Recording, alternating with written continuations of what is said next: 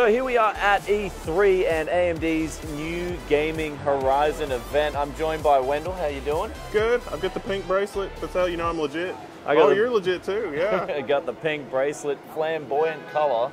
And speaking of these CPUs, we got the 3950X, which was announced today, $749 price tag. I can't help but notice 1950, 2950, 3950. Oh, they've changed the socket. Oh no! What does that mean? That I want the more PCIe lanes. What's happening? 16 cores on the mainstream.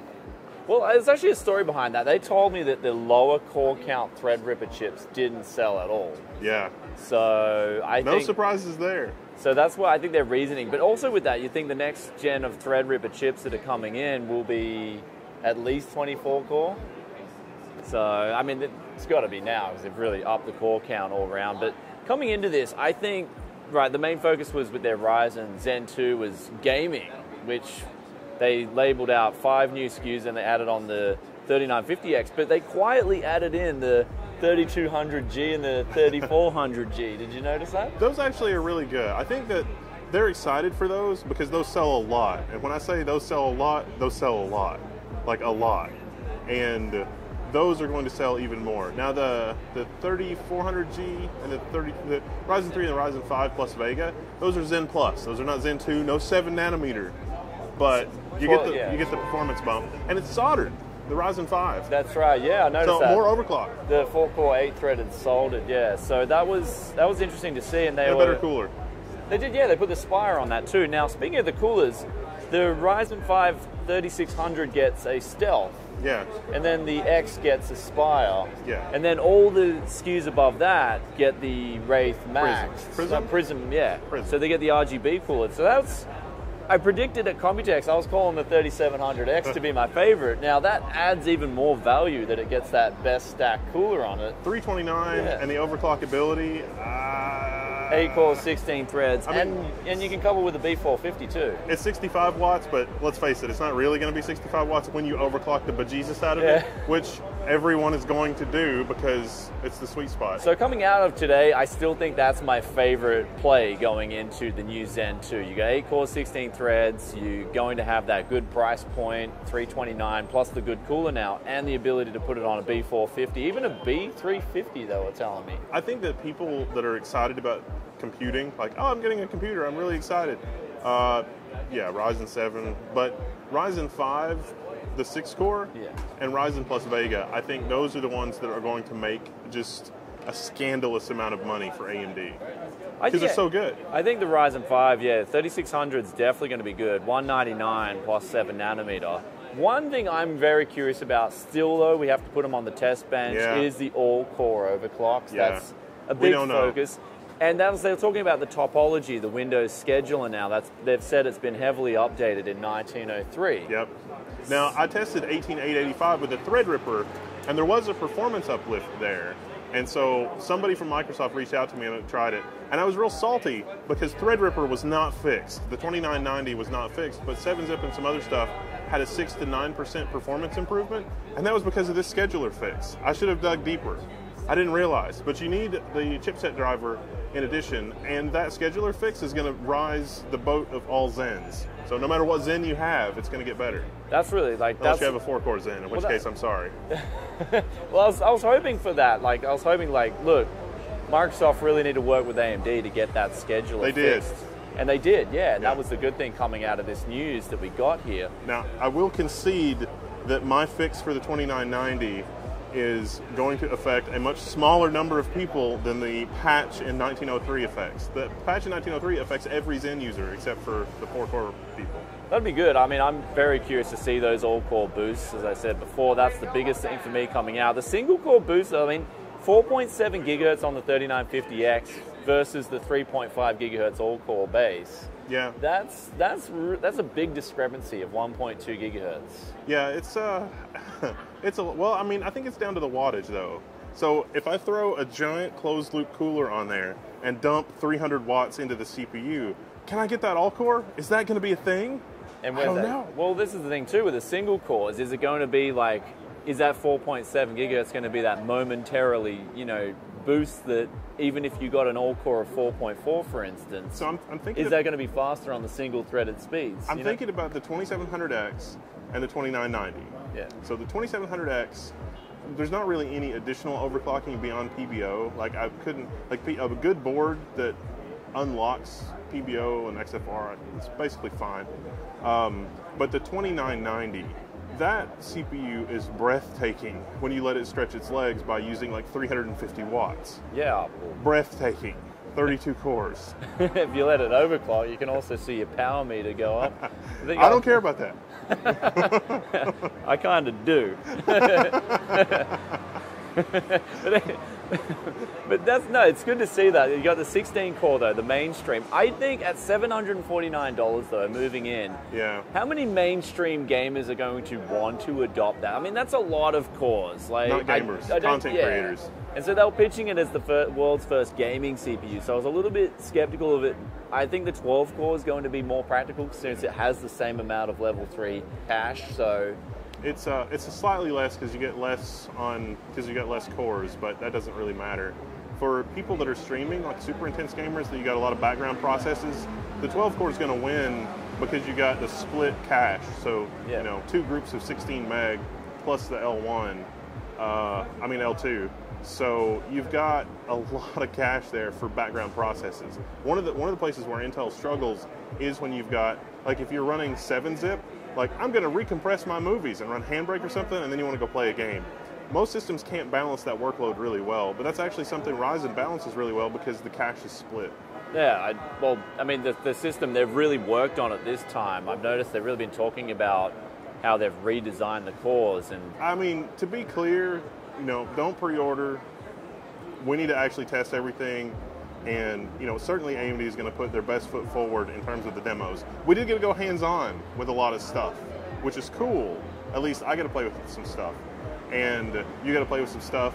And it's not like super hands-on because it's like I want it on a test bench. It's just, here's some systems you can actually see and touch. Well, that's what going into this, like, I think the 12 and 16 cores, I mean, $749, it's a lot of money for a CPU. Yeah. And that's when you start to get into that. You realize, okay, the value's there if you can utilize the 16 cores. But how many people are actually going to utilize that many cores? So that's what I was saying, the 8 core, the 329, plus having 7 nanometer, all the new updates, I think that's going to be the best play going in. I'm thinking about like the 329 and like the Tomahawk B450, and it's like, yeah, it's not bad. So that's why I really like. You do lose PCIe 4.0 though, going with the B450, but yeah, that's right. And the only demo they realistically showed where PCIe Gen 4 made a difference was that 8K ProRes. I mean, guys, if you're editing on 8K ProRes, you're not. I don't know, that Bison SSD was really tempting. Yeah.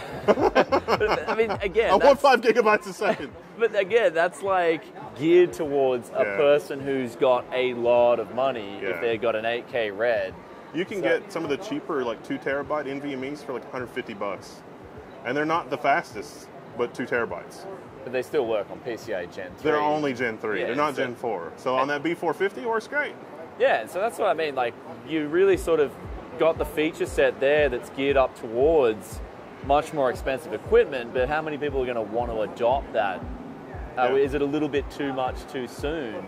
But I know they want to put their best foot forward, and I know they're doing a great job, but we still got to test all this stuff out in the real world. Strike while the iron's hot, or in this case, while Intel is fumbling and stumbling. But I mean, coming out of Computex, AMD really put the foot forward, had a blast, and then Intel didn't really have a response. No, they've got the 9900KS. That's going to be 95 watts and 5 gigahertz all cores.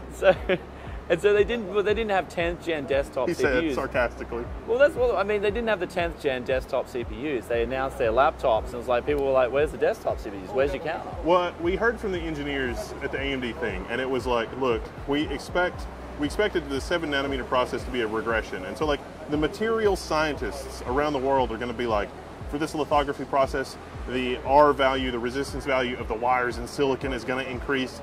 Higher clocks is going to be really hard, and so Intel has addressed that with like the IPC uplift. They were like, okay, look, we're Intel, we can't get the clocks as high on our 10 nanometer processes, 14 nanometers, this is a problem everybody's going to have because it's a material science problem. So we don't need to worry about this because it's a material science problem. And then TSMC is like, what? And now everything is like, 5 gigahertz. That's pretty good. I mean, like, that's going approaching 5 gigahertz. But do you think AMD, like, they said they took risks, and I think that's what they were talking about when they said they were taking risks. They didn't know how 7 nanometer would turn out, and so when they said we were taking risks, I kind of automatically thought, yeah, you kind of got lucky that 7 nanometer was able to go higher than 14 nanometer, even on their own CPU architecture. So I've always said there's this relationship between cache and clock speed. And it's a little weird with AMD because their L3 is a victim cache, which is not the best kind of cache. But it's pretty straightforward to implement, and they've done some stuff to make it not as terrible as just a vanilla victim cache. But I think they were probably planning in their architecture for the massive L3 increase as a way to offset the lack of being able to do the clocks. But TSMC gave them a way to be able to do the clocks. So they got the process shrink, which should have taken away clocks, but they were able to claw back the clocks, but they've got the enlarged cache and all of the other technology that they plan to do to offset the loss in clock speed, the IPC uplift. Because Intel, that's what they did. They're 18% IPC up, but Intel didn't manage to claw the clocks back.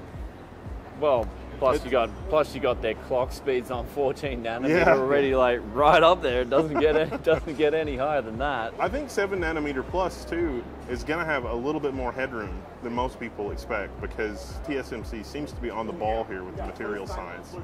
They do actually. That's very true. And so I think though we are seeing kind of, it's great because we've got. This time around with the 3000, we've got a tick and a tock in one, and I think that's why I'm excited. Yeah. Because I think it's for a long time we've been getting fed tick tick tock, tiny incremental improvements. Tick tick tock, and it's now we're getting with 3000 like both at the same time, and that's why people are just so excited. Yeah. You got the tick and the tock right at the same time. I'm kind of like thinking this will be one of the best generations in recent times for gamers, for content created, for everyone, really. In my mythological parallel universe, AMD and Samsung also become best buds from working on the mobile stuff, because Samsung has got these really cool fabs too. And so maybe we can see some cool AMD-Samsung collaborations in the future with Samsung's material science. And then at that point, it's basically the world versus Intel. So, ooh, maybe bad. Might be a bad thing, might be a good thing, because then they can get their shaft into gear and start giving us... I see what you did there, Samsung gear. And then they can start giving us some gains. And that's what it's all about. Like I said in my previous video, if you guys haven't seen that one, for the GPUs, at the end of the day, it's competition. When AMD push hard, we want to see Intel push harder back, so we get better value. But it seems like Intel won't have an answer for Ryzen 3000 for quite some time yet. If the 9900 KS is the best they got problems. Put it that way. So you got a 12-core coming out at the same price, and it's got better IPC. Apparently it's going to have even better IPC than Intel's. I bought a 7900X for $1,000, and that was a terrible investment. That CPU has not held its value at all. It was $1,000. And like the 9900K was $500, and that came out like a year later, and that outperforms. That's a 10-core, but the 8-core outperforms the 10-core by a lot. So I'm just wondering, Wendell, how much could I buy it off you for now? Like $300. All right, deal. I've done it. So it's delidded, a little scratch and dent. Don't mind. But we've also got, me and Wendell go way back when we talking about the old school Xeons, the value they possess. Yeah, the 1365. So we're going to see, another thing too, is we're going to see the Ryzen 3000 series will bring down all the used market prices. And so I'm looking forward to giving you guys some Ryzen deal hunting. Those i7 2600s are going to be worth about $3.50. Yeah, and so that's the beauty of it all. So we're going to see everyone wins out of this new Ryzen 3000 announcement. People who want the best price performance win. People who want value for money win. People who want used price performance. Everybody wins. So that's just the awesome thing coming out of it. Yay, competition. Anyway, guys, that about wraps up our coverage here at the Gaming Next Horizon. I don't even know which way it goes. Next Gaming Horizon. I'll say one other thing. They snuck a 7 in a Z to be like 7 nanometers because it was like gold and silver. It's sort of weird. But the display that they had was so low contrast you couldn't really tell. But Navi was the only other thing. There's going to be a lot of people that are disappointed that there's not an answer for the 2080 Ti. But listen, the middle of the market is important. Like, the Polaris was insanely profitable for AMD. Insanely profitable. And Navi as the next Polaris, looking pretty good, but we got to get that on the benchmarks. Yeah, get that on the bench. Definitely have to get that on the bench, on the bench table, and start benchmarking it. Not an answer for the 2080 Ti, but most people are not buying a 2080 Ti. Well, the whole thing I was told was they developed that with Microsoft as well. The main purpose of Navi now, as is revealed, was the next-gen consoles. That was the main purpose of Navi. And so what we're getting on the desktop is sort of like the augmented benefits from that console R&D. And so whether we'll see a big Navi, I mean, hopefully we will, but yeah. Who knows when, because idea. the consoles came first, and that's the production of the consoles. So legit, we have no idea.